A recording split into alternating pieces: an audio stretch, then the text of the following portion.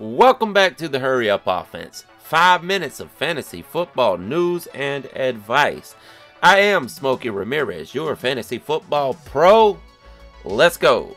Today's topic is, should I still invest time into my team even though I have been knocked out of the playoffs? But first, let's get into the news. Antonio Gibson has a toe injury that he suffered in the Monday night game. So if he is out and does not return, I guess this is going to mean more for J.D. McKissic. I wouldn't be excited about it. I definitely wouldn't be excited about Peyton. Now, if Gibson does return, I want to play him. But as far as the other options, maybe McKissic, but I'm not excited about it. DJ Moore has the virus and is probably going to be out at least for the next couple of weeks. Curtis Samuel is also out right now as a precaution because of close contact.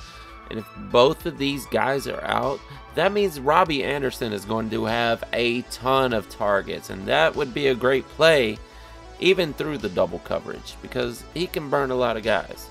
Josh Jacobs is not expected to play in Week 14.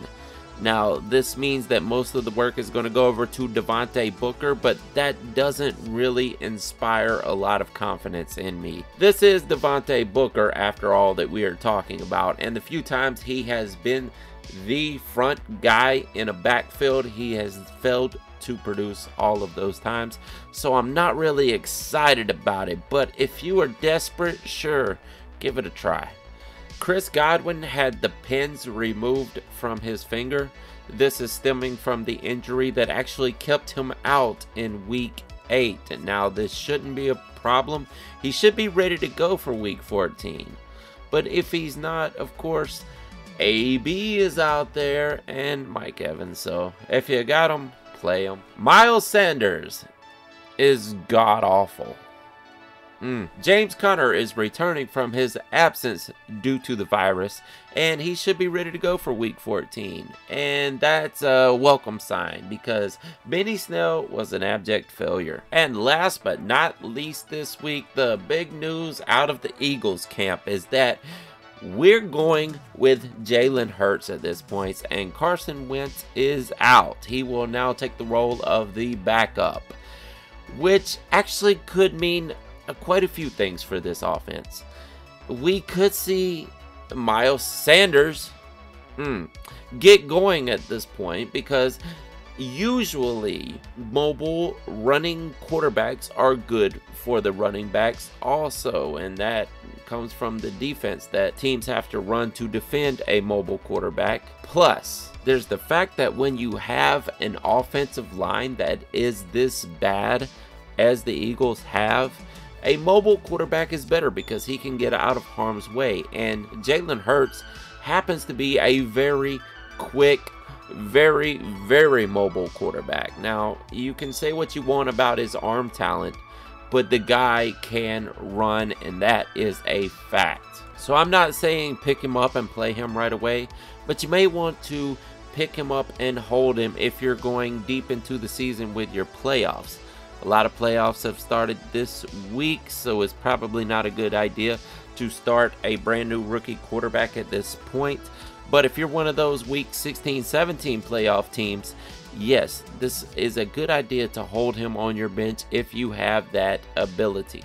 That's it for the news this week. Real quick, with the little bit of time we have left, let's talk about, should I continue to play my team even though I have been knocked out of the playoffs? It happens to us all. We all have bad seasons. Yes, the answer is yes. You should continue to field your team, put the best team forward, and play spoiler if you want to for the guys that are going into the playoffs. If that's your thing, do it. This is fun. This is all for fun. Now, it comes down to this. The last few weeks of the season is very pivotal to you understanding what is going on and leading into next season. Actually playing these few weeks, even though you have been knocked out, is going to give you an advantage going into next season. You're going to know what these players were doing at the end of the season, because you continue to watch them closely through the end of the season before. It is very, very important. Plus experience. Experience makes perfect. Practice makes perfect.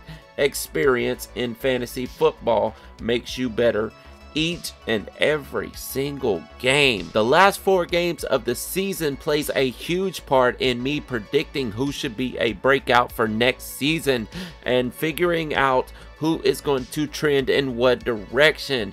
It is very, very important. Learn the trends, learn the cycles, and this is part of it. Guys, that is it for this week. Please subscribe to the Beyond Football channel. I am Smokey Rameriz, your fantasy football pro. I'll see you next week. Deuces.